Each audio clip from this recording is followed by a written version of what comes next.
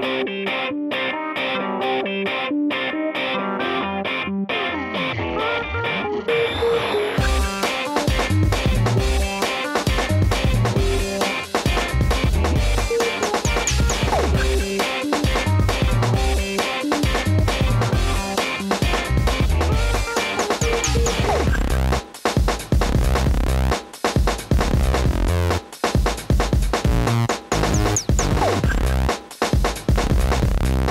have you girls ever played or seen the old 3-card Monty? Like find the lady or chase the ace? Have you ever seen anything like that? No.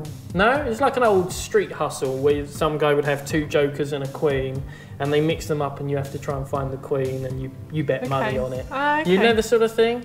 It's the sort of thing like people know about, but I've never met anyone who's actually had a go because they know it's a scam, basically. Yeah. So what I've decided to do is I tried to invent a version that seemed so fair that you'd want to bet on it. Right? And it's not a very original idea. All I've done is sort of marked the cards that I was going to use. Yeah. Okay. So the idea of this is that you would keep your eye on the queen. In this case, it's the queen of spades, and that would be the card that you'd point out and win all the money. And if you get money.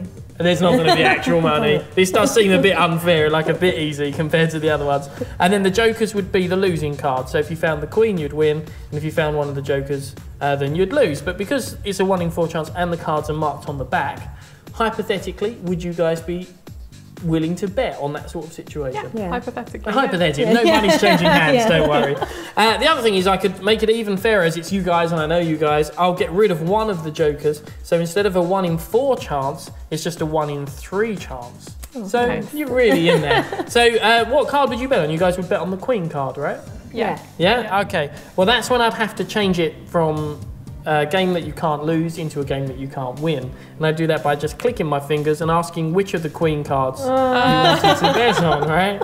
But of course, it doesn't matter which queen you bet on, it's a scam, because you wouldn't find a queen, you wouldn't find even a joker, because this is a totally different trick that just uses the 4 aces. Oh my god! There you go. And that is the full Monty.